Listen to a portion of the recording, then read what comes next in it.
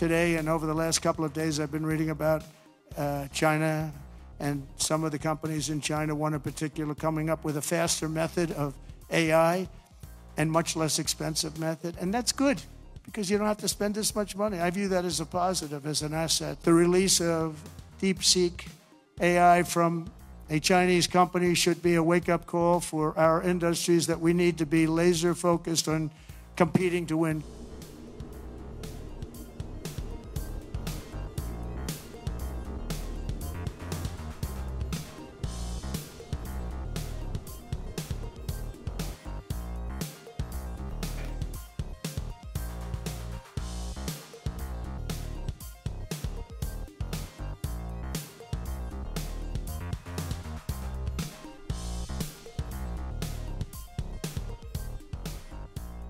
I think disruption for the markets today is not just cheaper, but a heck of a lot cheaper, 96% cheaper than what we're finding from the current spend in alternate models like ChatGPT and Gemini. So that is, something that is equivalent of, $5 million spent on the DeepSeek product, but it's $100 billion on the other side of the coin with some of these other products that are available. That's what's disrupting markets right now, and why we see such a big impact on things like NVIDIA.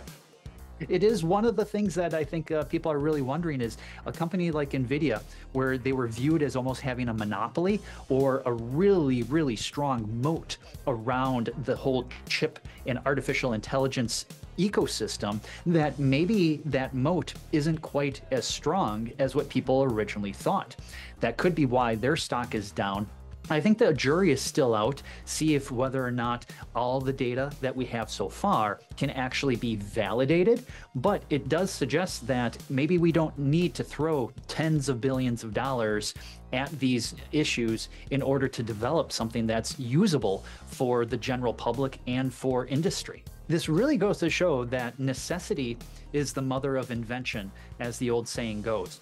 Is they don't necessarily have the tens of billions of dollars that some of these companies in the US have, and they wanted to compete. They had perhaps a better algorithm, a better idea about how to train the models, and then also how to execute on it for answering people's questions.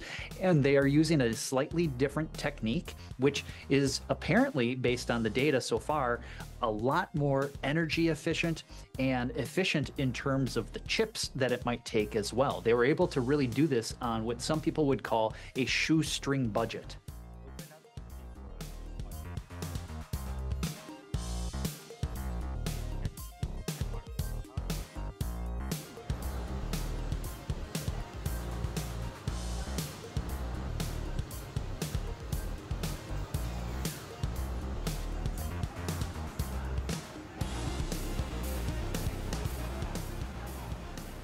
So perhaps this does show that smaller companies will be able to compete in that space, and it's going to shift the narrative away from picks and shovels more to the refiners and the jewelers of artificial intelligence.